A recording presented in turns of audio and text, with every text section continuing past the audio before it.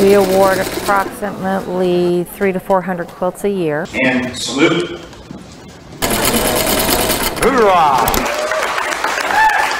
But we have so many veterans in Florida, and we're trying to get them all awarded. They are Quilts of Valor. Not quite finished, it needs a border still. A nonprofit organization making handmade quilts to honor veterans for their service. It gets hot, it burns your fingers. Veterans I am working on, like Linda Goodwin. it's one thing to say thank you for your service, but all the work that was put behind in that quilt means a lot.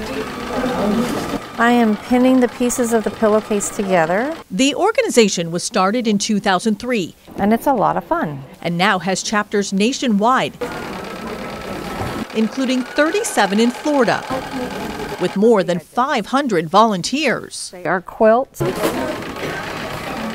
So we have all of them come up at the end. American Legion Post 325 in Ellington hosts a handful of Quilts of Valor ceremonies per month.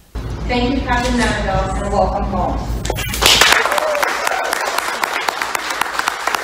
It's just heartwarming and touching, and to be able to wrap a veteran in a quilt and have them feel the warmth and comfort.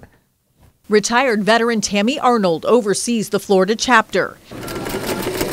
She says a quilt costs about $400 to make. It's a 1947 Singer featherweight. Relying solely on donations, the organization is now on pins and needles. It's just falling on hard times because of the prices of everything. There's so many veterans that they want to honor, and now that the word's getting out more and more, they could really use help with donations. And here's the pillowcase that goes with it. Putting some 40 veterans in line for quilts now on standby. So we had to take February off just so that we could get some things done and try to get some more funding to get more fabric to make more quilts.